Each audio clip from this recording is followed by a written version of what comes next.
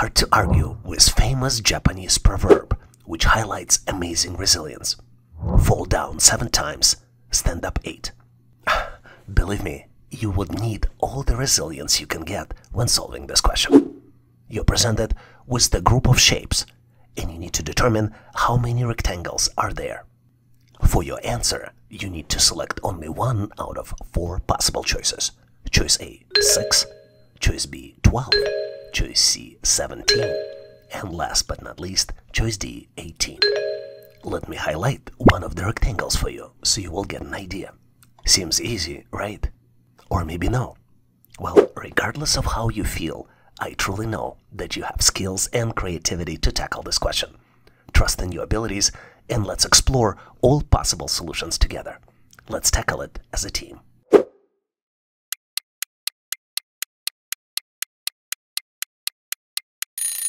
Are you ready to show your answer? Let's dive in and compare our solutions. Remember though, even if you're uncertain, keep your enthusiasm high. Each question, regardless of the outcome, offers a chance to learn and grow. I showed you one rectangle, right? But let me show you some tips to solve these types of questions. Number 1 tip is that some rectangles can be part of the larger or smaller shapes presented. And number 2 tip is that you need to use your imagination to determine total number of shapes. I think I already know the answer. Let me reveal all the shapes to you. 1, 2, 3, 4, 5, and 6. Would you agree that the answer should be choice A, 6? Well, I am having doubts now because I see more triangles. I also recalled the quote from Mary Holloway. Resilience is knowing that you're the only one who has the power and responsibility to pick yourself up. So I think it's time for me to keep looking. And you know what I discovered? After a little bit of time, I can see 6 additional rectangles here. Let me show them all to you. 7, 8, 9, 10, 11, and 12. I think we're done here. I am ready to select choice B, 12, as an answer. Are you? But wait, there is more. And now is the time to remember the quote from Mahatma Gandhi. Strength does not come from physical capacity. It comes from indomitable will. With this question, when you feel like quitting, you need to remember why you started. Let's uncover all of the rectangles, not just part of them. If you work hard, you can see 6 additional rectangles. Here they are. Number 13, 14, 15, 16, 17, and 18. So the correct answer here is choice D, 18. Let's dive into an amazing cognitive assessment test question that not only enhances your analytical abilities, but also improves your valuable problem-solving skills you can apply to solve real-life problems. You're presented with 3 squares, and you need to determine which square comes next. The next square should be selected out of 4 possible choices. Choices A, B, C, and D. Take a close look to see if you can come up with the solution. Well, after close examination of all the choices, I think I got my answer. And I'm ready to unravel the problem-solving techniques together with you. I also think I have a tip for you on how to solve these types of challenges, and obviously invite you to share your brilliant ideas on how to solve it in comments so we can all learn. Our goal is to get to the solution in 4 simple steps. Let's start with the step 1. In step 1, we need to analyze the original sequence of squares to find the pattern. Let's take a close look at what we have. Even though all objects are squares, the 2 squares are 4 by 4, and the 3rd square is 5 by 5. We also can see that all shapes have alternating colors. But you can see that the first shape starts with the darker square in the upper left corner, and the second square starts with the lighter square in the upper left corner. Now it's time to go to the step 2. In step 2, we need to visualize the final shape. Based on what we've just learned, our final shape should be 5 by 5 in size, with alternating colors, and should have a lighter small square in the upper left corner. There are 2 choices that match this option, choices B and C. Let's jump to step 3 and eliminate the incorrect options. let's closely look at options B and C to examine options that are incorrect. As you can see, the option C is incorrect because the choice D2 is the extra dark object, which creates a cross. And this leads us to step 4, where we need to verify our answer. Once we've determined that what we believe is the final shape, let's double check it by comparing to the provided choices and ensure that it matches the pattern and colors to complete the shape. As you might have guessed, the correct answer here is choice B, because it matches all the criteria and continues the sequence. It's time to grab your favorite thinking snack, preferably not too crunchy though, as we're trying to focus here, because we're about to tackle a question that is challenging as resting to urge to eat the cookies. You're presented with 5 squares, and 6 square is missing. Obviously, there's a pattern here, and once you determine the pattern, you need to select your answer out of 4 possible choices. Choices A, B, C, and D. Take a close look to see if you can come up with the answer.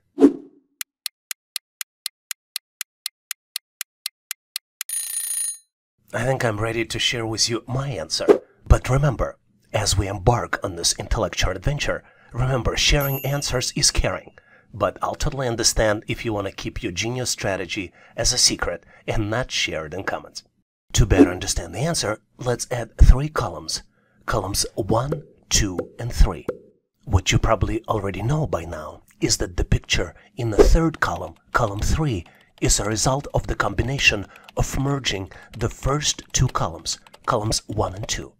There are 2 merging rules applied here. Let's start with the small square in the first row in the upper left corner. The small square is darker color. In the 2nd column, the small square is also dark, so when we merge dark color and dark color, we end up with the white color. And the 2nd merging rule is that if colors for the locations are different, it becomes a darker color. To answer the question, knowing these rules, all you need to do is switch to the row 2 and determine the combination for the column 3. So the correct answer here is choice C, which is a result of the combining small squares in 2nd row for columns 1 and 2. And now you can challenge yourself with this puzzling assessment test question by keeping in mind though that the process of finding the answer sharpens your ability to strategize and devise efficient solutions. You're presented with 3x3 matrix. Matrix consists of large squares, and each large square has 4 small squares inside. Small squares follow some sort of pattern, and this is something you need to determine and select the missing answer, which is the 9th square out of 4 possible choices. Choices A, B, C, and D. Take a close look, maybe pause this video to see if you can come up with the answer. I think I found my version of the answer, and I'm looking forward to share with you my problem-solving strategies. Let's dive into the solution together, and as usual, if you have any unique ideas, please share them in comments for everyone's benefit. To better understand the rows, let's mark each one of them with the letter. From top to bottom, the rows will be A, B, and C. Now let's look closely at the darker squares in the row A. From left to right, the darker square shifts clockwise when we go to the next item.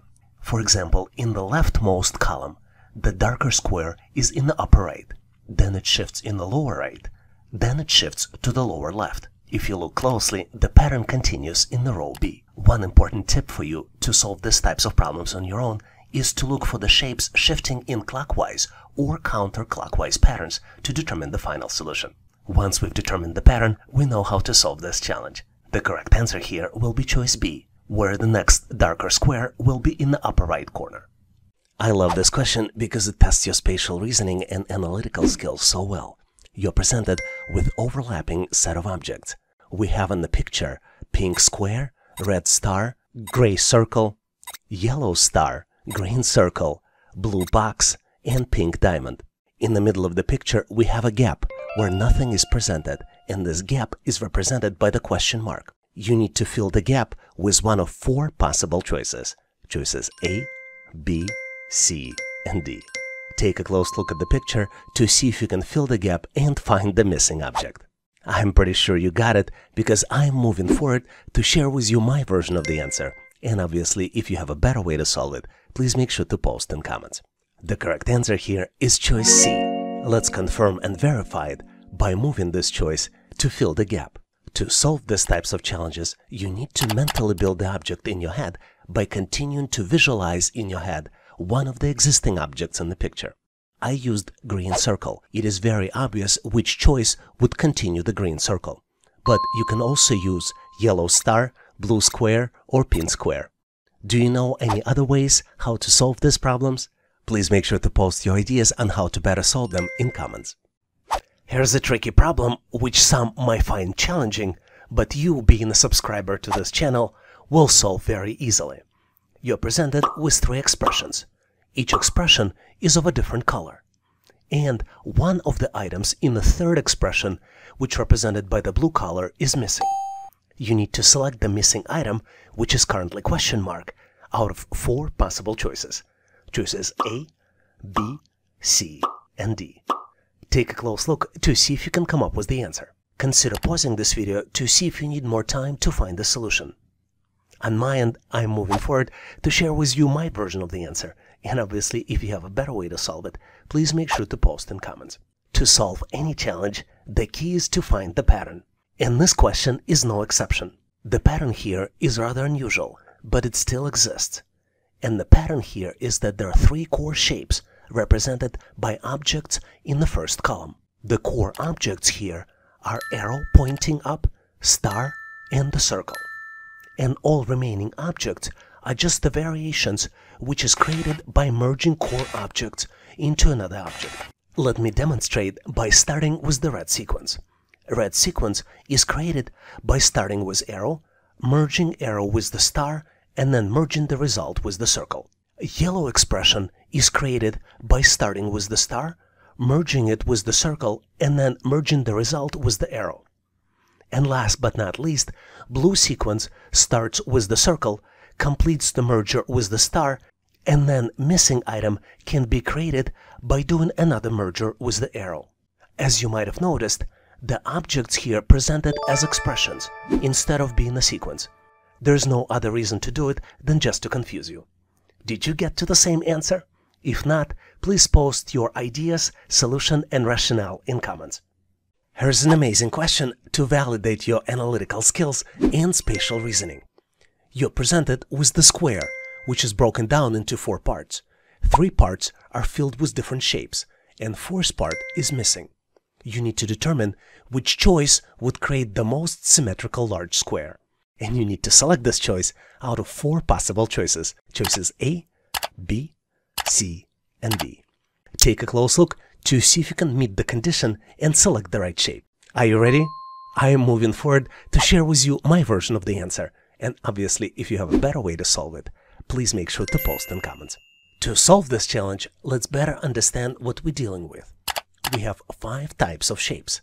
We have L shape, we have a semicircle, we have a semi-diamond, semi-heart, and rectangle.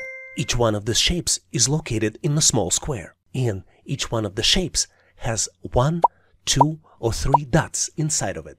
Now, large square is broken into 4 small squares. Let's give each one of the small squares an ID. We will call them Area 1, Area 2, Area 3, and then comes the missing area, which we need to fill would be Area 4. If we go back to the original question, our goal is to identify which choice would create the most symmetrical large square. Let's look closely at what most symmetrical might mean. Let's draw a horizontal symmetrical line and let's draw a vertical symmetrical line to help us define the symmetry in the large square. Let's look at the easiest symmetrical objects we can identify. For example, between Area 1 and Area 2, we can build the full yellow diamond. And to do this, we will use the 2 half-diamond objects with 1 dot. Between Area 2 and Area 3, we can build a full heart, using the semi-hearts and 1 dot on each side.